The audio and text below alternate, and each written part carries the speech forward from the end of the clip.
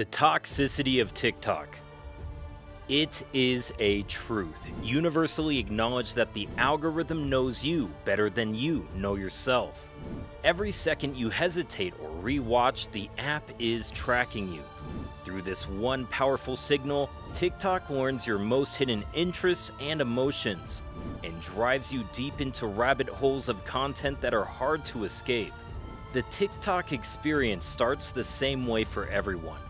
Open the app and you'll immediately see an endless string of videos in your feed. From these, it works to identify your interests. Did you know that an average TikTok user spends 95 minutes per day on the platform? That's over 1.5 hours swiping through videos that range from 3 seconds to 3 minutes. Out of over 80 million monthly active users in the US, 60% are aged between 16 and 24. And around 40% of those aged between 6 to 12 use TikTok regularly. This means a lot of impressionable youth are consuming TikTok's content at an alarming rate worldwide.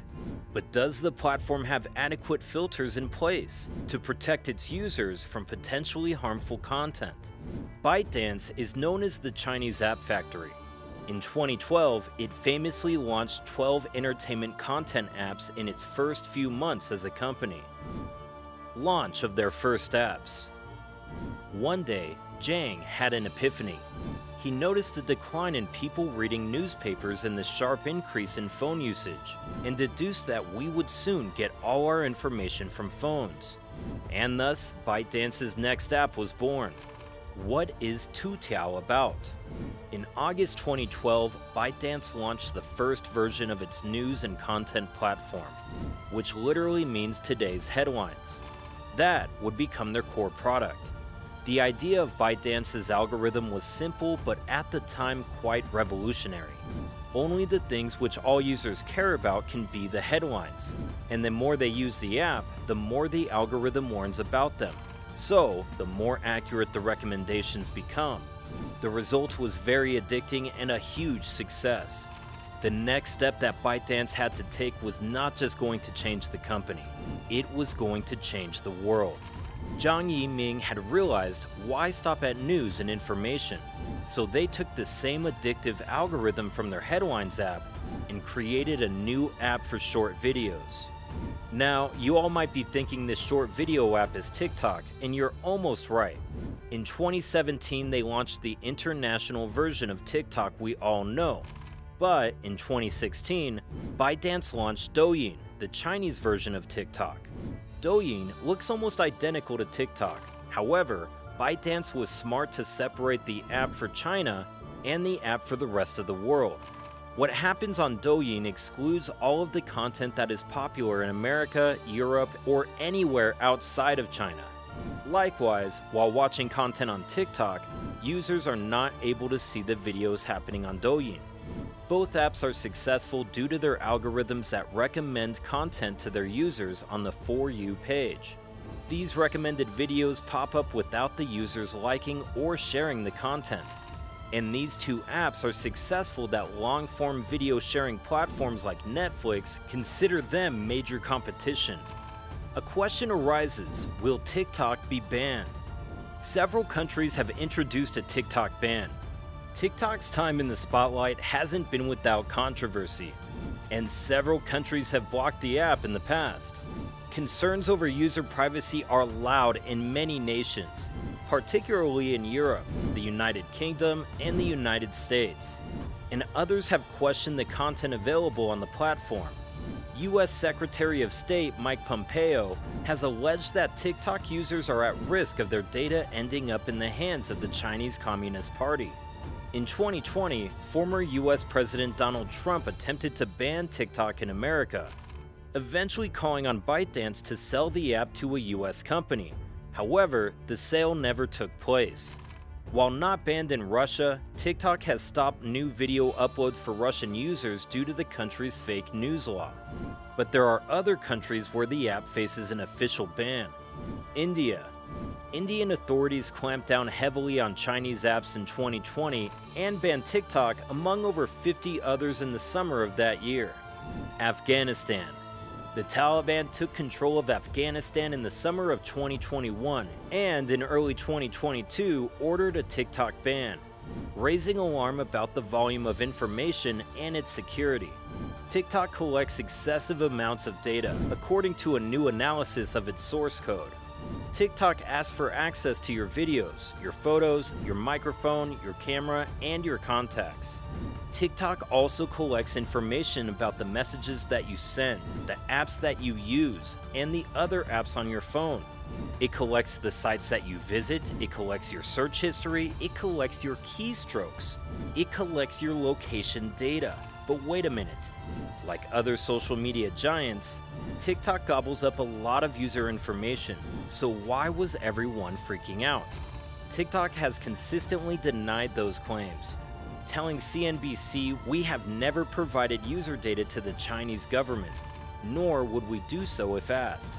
The TikTok app is not unique in the amount of information it collects.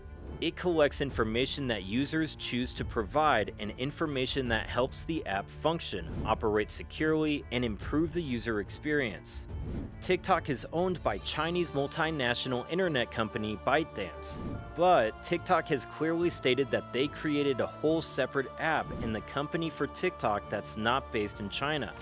However, the new EU law will affect how companies use personal information and is slated to come into effect on May 25th of 2023.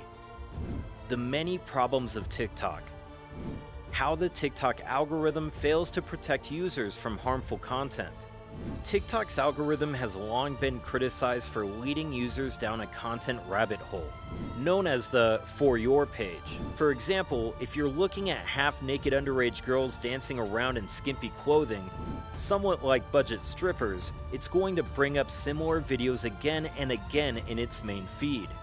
A recent investigation found children as young as 8 were being groomed on TikTok. These pedos hide behind the safety of their screens, collecting lewd images of underage children.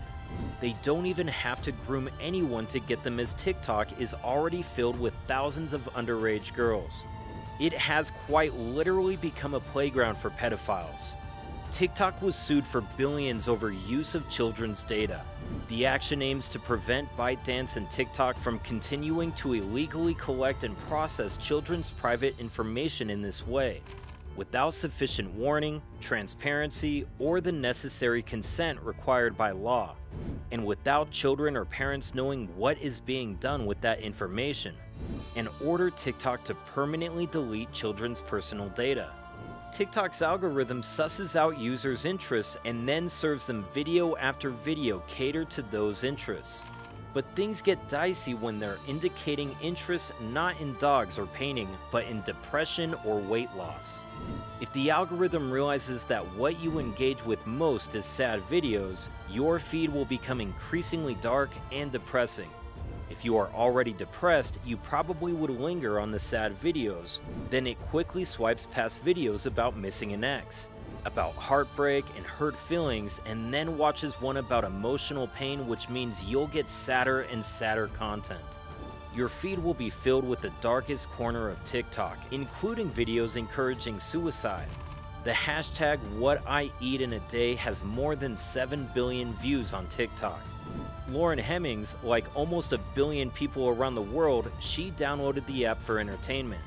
I felt that I could not eat anything without knowing how many calories it contained. There were a few months where I didn't put anything into my mouth that I had not weighed. I was no longer seeing funny dance videos or anything. After 4 months on TikTok, Lauren was diagnosed with an eating disorder.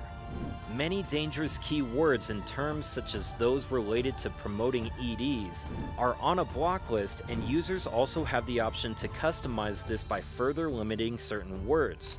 However, deliberate alternates or misspellings such as anorexia and eating disorder can bypass the ban on keywords deemed harmful.